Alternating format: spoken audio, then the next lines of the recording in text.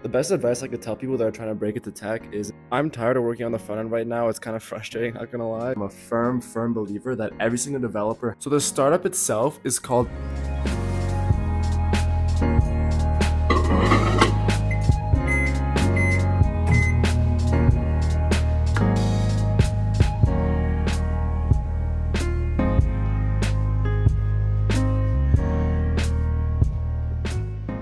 So the startup itself is called Empor, which is short for Emporium, which is a marketplace. The whole idea is to essentially build a marketplace that's exclusive to university students. Marketplaces are currently absolutely filled with a bunch of different scams, so it's just not safe to buy online anymore. By matching students with other students, you're gonna actually reduce the likelihood of these scams drastically and also increase the number of transactions. This is because the trust factor within a university community encourages more people to participate and then engage in buying and selling.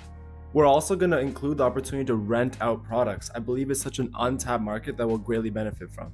Now, that is not the big selling point for our startup. It's actually these next two features that I absolutely love. So on Empor, we're offering a services tab, which can include things like one-on-one mentorship, even paying for a $10 coffee chat, or you could have one-on-one tutoring, group tutoring, all of that. And if you even want someone that could help you move in, you could list a service on Empor and maybe somebody will be willing to help you out.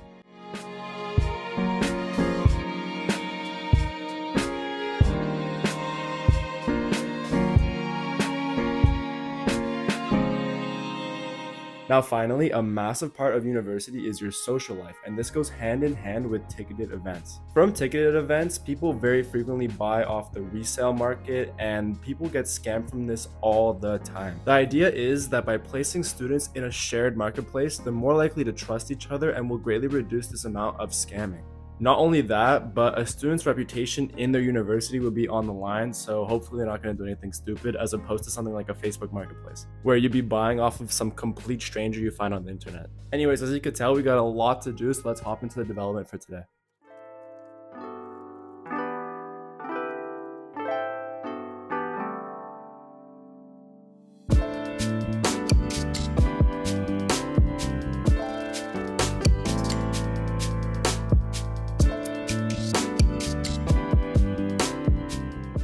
I just realized I never really explained how we're going to make it exclusive to university students. Basically, you're going to have to log in with your student email. You're going to receive a verification code, and only after that are you able to create an account. So let me show you everything in the code. We have this authentication through sending a mail to a user's inbox with a verification code, and that way we guarantee the student is indeed a university student. This is what it looks like right now when you get an email from us with the verification code, but we're yet to style it. If you have any recommendations, leave it in the comments. Our website is not properly designed. We're just going to be focusing on functionality to make sure that everything is actually properly connected to the backend. Today specifically, I'm finishing up the adding to cart, and then I'm going to add a login and sign-in page to be able to handle all of the JWT authentication in the front end.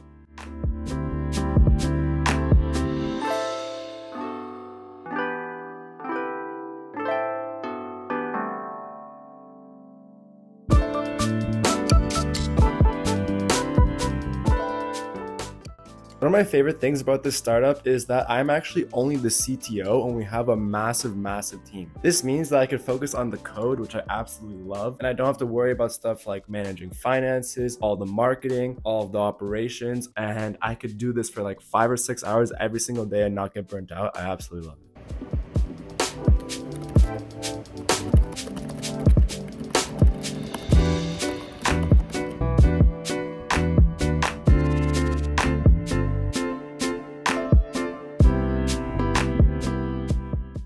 It's 3 p.m. and I need to change the scenery, so let's go to the library.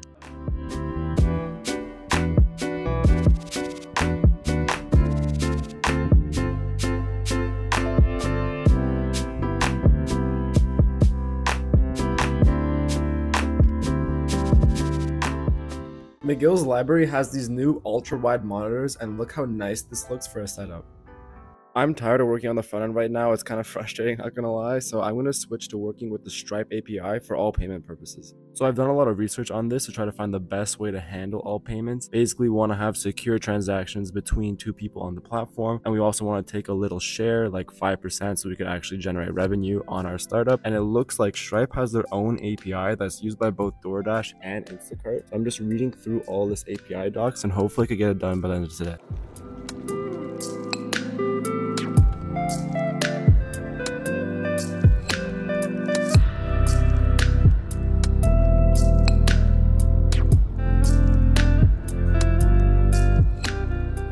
The best advice I could tell people that are trying to break into tech is, instead of trying to build those generic coding projects like calculators or to-do lists, try building out your own startup idea. It doesn't have to be groundbreaking. If you have some product that might have a user base, try building it. Best case, you get a little bit of money. Worst case, you have something to put on your resume and you gained experience working in full stack development, deploying a coding project, which is just invaluable experience in the field. One of the best things about working on a startup is that I'm genuinely excited to work and to code. Like, look at this. I've been sitting here working on my Next.js application for like the last 3 hours, and the library is closing and I didn't even realize. Anyways, now it's time to take a break and hit the gym. It's a chest day, so I'm super excited.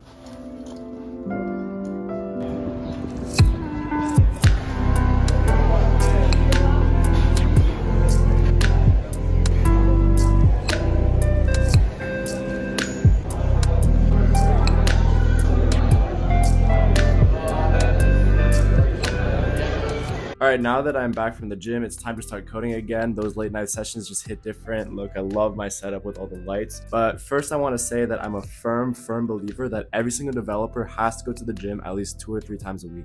And it's not just to fight the stereotype that developers don't touch grass and all that. I'm actually a firm believer that a healthy body is a healthy mind, and it actually improves my own ability to code. Like, look at this. So I came back from the gym and actually decided I'm just going to rewrite the entire application configuration for an hour or so. And believe it or not, it actually ended up working. It was a bunch of small stupid errors that accumulated. One of them being I forgot to add options in this allowed methods, and there were just so many small things that snowballed. I can't tell you the amount of times that I've had a bug in my code after hours and hours of looking at it. I stepped away, did some sort of physical exercise, and I found a solution almost immediately. There must be some sort of study on it. It works wonders for me. So that's it for me today. I think we coded like 7 or 8 hours. It was really productive. I'm actually going to sign off and head over to a friend's house to just relax. It's important to do that too. But if you have any questions, there's no such thing as a bad question, or any feedback or literally anything, leave it in the comments. I'm happy to answer every single one of you. I'll see you in the next one.